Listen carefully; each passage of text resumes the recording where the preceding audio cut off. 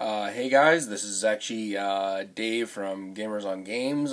This is actually a video response for Rubbish In, Rubbish Out. Now, you guys did a video about how you were spraying your matte varnish on your crystal structures, and you had that weird erosion thing going on. Well, I found something that I'm hoping works for you guys. I typed the video, or typed the typed response down below. I figured, what the hell, I'll actually show you what I'm talking about.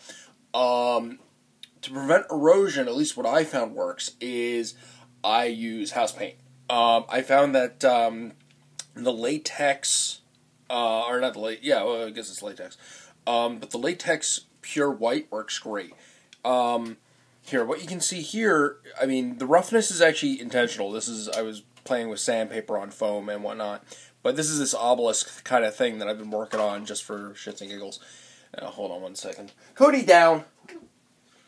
I don't have as cool of a workshop as you do. I've got cats running all over the place. And they keep trying to eat my shit.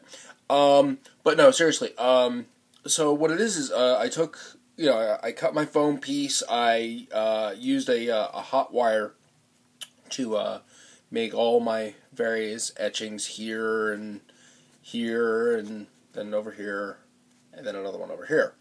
The idea is that the thing will actually stand at a leaning Tower of Pisa angle. But what I did is I then used sandpaper, and then I put on a coat of the house paint, and the house paint actually seems to work pretty well. I've used this before on a couple of different terrain pieces. I sprayed it with sealer, and I had no erosion at all. I figure once you put down the latex, it's enough of a coating that you're not going to have to worry. I mean, just to be sure, I even did the bottom and the very top. Just because I wanted to have it all sealed. I didn't want to be able to let anything aerosol get near it. And with it being a pure white like this, I can't see any reason why you can't airbrush it. I don't airbrush because I don't know how yet. That's going to be hopefully one of our future videos. Dave learns to airbrush, but seriously, I find that this works. So you might want to consider it. I mean, I'm using one of the little sample jars. I thought I had it still here. I guess I don't. Maybe I put it back outside?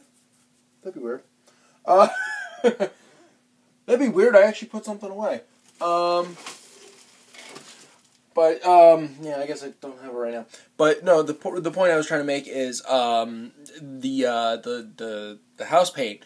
I mean, I have no problem the acrylics hold because I do my shit in acrylic.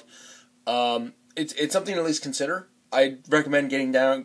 You buy one of the little sample jars. I don't know what it costs where you are, but here it cost me like $3 American.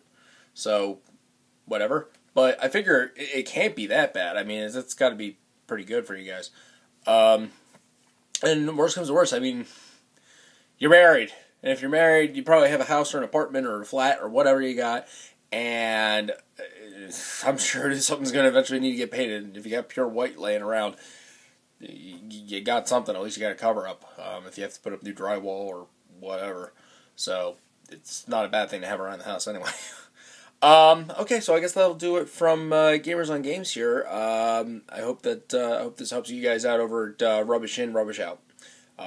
Dave, signing out.